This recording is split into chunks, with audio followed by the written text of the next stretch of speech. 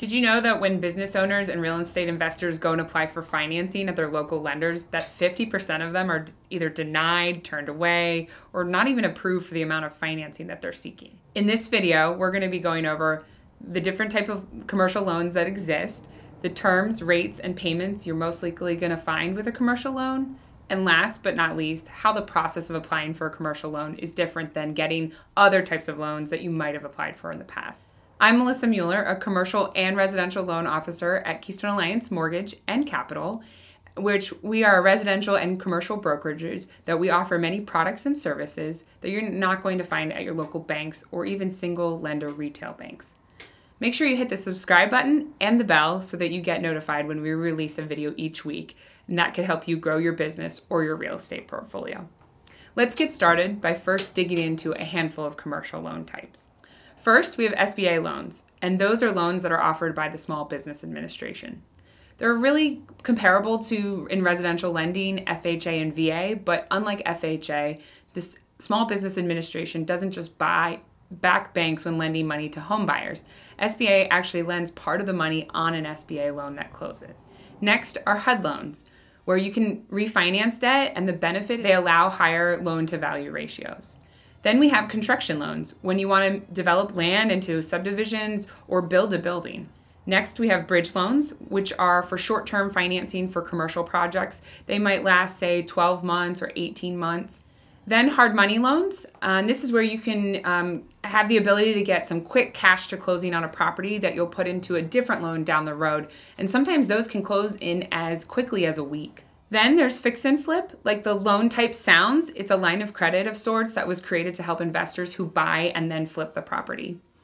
And then rental loans for properties that you are buying to rent out to tenants.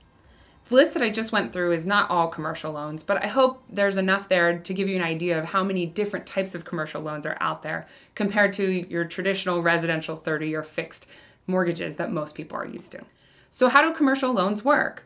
If you're used to getting a residential mortgage, then you are somewhat aware that you answer a handful of questions, you get your credit pulled, and poof, you're either approved or denied for a mortgage to buy a house based on your income, debt, credit score, and assets. But when it comes to commercial loans, lenders and underwriters are looking at different things. They want to know your experience with properties, your credit, cash flow of the property, and also reserves, which are extra money that you have in an account that you're not going to be using towards the loan.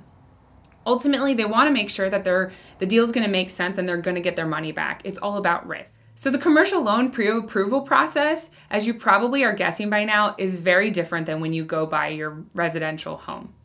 The biggest difference happens when you start the process of getting pre-qualified. You can't just call a loan officer and expect a pre-approval later that day.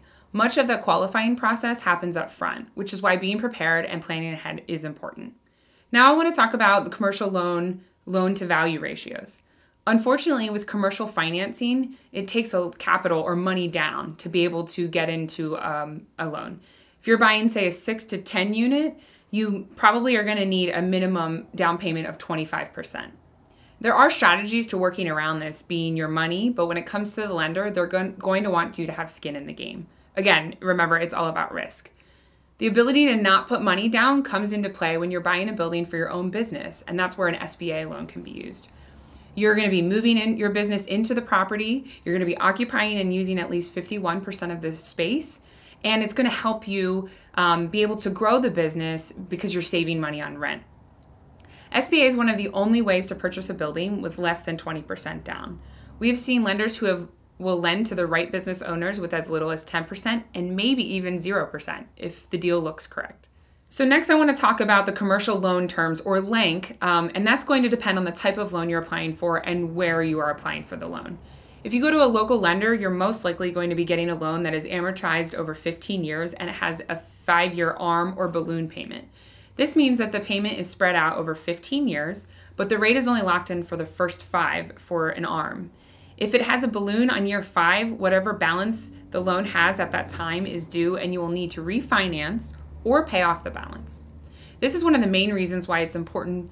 It's always smart to stay on top of your commercial loans or go through a broker who has options that extend longer than 15 years. A commercial broker is going to be able to find lenders who will amortize your loan over 30 years or even have an interest-only option. This can greatly impact your monthly cash flow. So next, let's talk about commercial rates and how they're determined. Commercial rates are different than residential rates. Commercial interest rates can be calculated on a variety of ways depending on the lender's internal cost of the funds. The most common way a lender calculates interest rates are by taking one of the indexes and adding a spread for things such as loan size, credit score, and length of the loan you're requesting. Indexes used are the prime rate index, the LIBOR rate, and the swap rate. But now let's discuss what types of properties commercial loans will finance. Commercial loans will finance everything from a single family property, must be a rental and can't be owner occupied, to a 100-unit apartment complex, land for development, a business buyout, auction property, mixed use, warehouses, restaurants, auto dealerships. As you can see, the list is too long to name them all. The key is that not all banks will finance everything, and finding the lender who lends in your space for your property type is going to be successful when you want to purchase a building and you need to expand your portfolio. Let us know your questions on commercial financing in the comments below. If you'd like to learn more about commercial loans, and if you qualify for one of the ones that I discussed here, all you need to do is click on the link in the description to schedule a time to discuss options together, and also to download the personal financial statement we will need from you to start the qualifying process. We will be there to guide you, answer questions, and point you in the right direction. We hope this video gave you the insight you're looking for and that you will join us for more information on next week's video. If you know someone who could benefit from this information, please share the video with them. Hit the subscribe button and the bell to get further notifications, and if I didn't answer one of your questions, we would love to see your feedback in the comments. Otherwise, continue to check out all the other videos on residential and commercial financing on our channel and tune in for next week's video.